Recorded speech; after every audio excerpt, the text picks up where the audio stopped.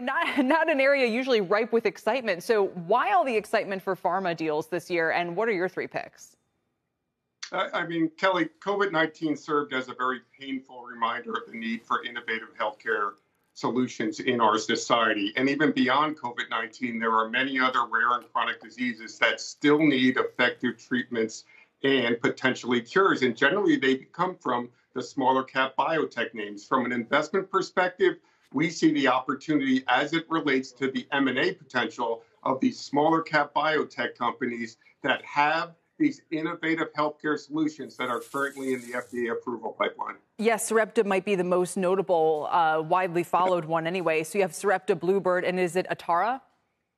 It's Atara Biotherapeutics, it's Bluebird Bio, and of course it's Sarepta Therapeutics. The first two are smaller cap names with market caps of roughly $1 billion and $2 billion respectively. And Sarepta is more of a mid-cap name, Kelly, with a market cap of roughly $6 billion.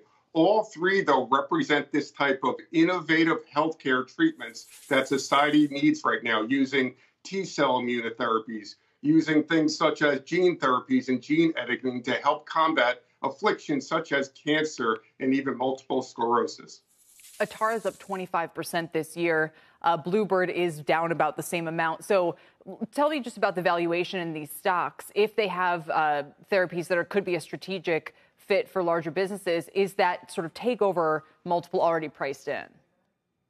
We don't necessarily think so. We're trying to identify those companies that have at least one drug in the FDA approval process, either in clinical stage 2 or clinical stage 3 trials, because that's when those companies are most attractive to those larger cap pharmaceutical companies that need to acquire these smaller cap biotech companies to help replace lost revenue potential, either through the push down in drug prices or through some of their larger revenue producing drugs that have now come off patent and are subject to generic pricing.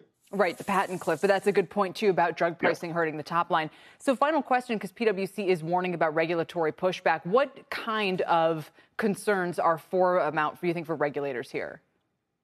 I think it becomes all about the pace of that FDA approval process. We saw over the last 4 to 5 years the pace of that approval process picking up. If that starts to slow down and we see a lot of these drugs kind of stuck between level 2 and level 3 approval status, that could actually pick up the pace of the acquisition trade, because once these drugs get approved, they demand an even higher premium, and the large cap pharmaceutical companies want to buy them prior to that large premium that they may have to buy. So as we look at the large cap pharma companies, who would potentially be the acquirers? And is it, we were just speaking about the media space a few minutes ago and how one large deal often catalyzes the rest of them. So, could they all become potential players if this consolidation happens this year? Who in particular do you think has the most urgency? Yeah, and it may not necessarily, Kelly, be the names that you're familiar with. Of course, we always hear about J&J and Pfizer looking to actually enhance their revenue potential by buying some of these more innovative healthcare solutions.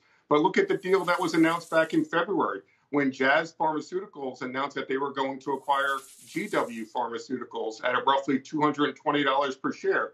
GW Pharmaceuticals, of course, in the medical marijuana field.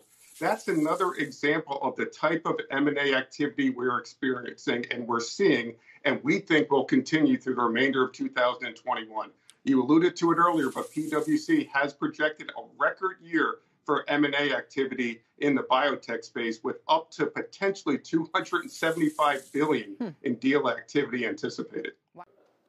Shepard Smith here. Thanks for watching CNBC on YouTube.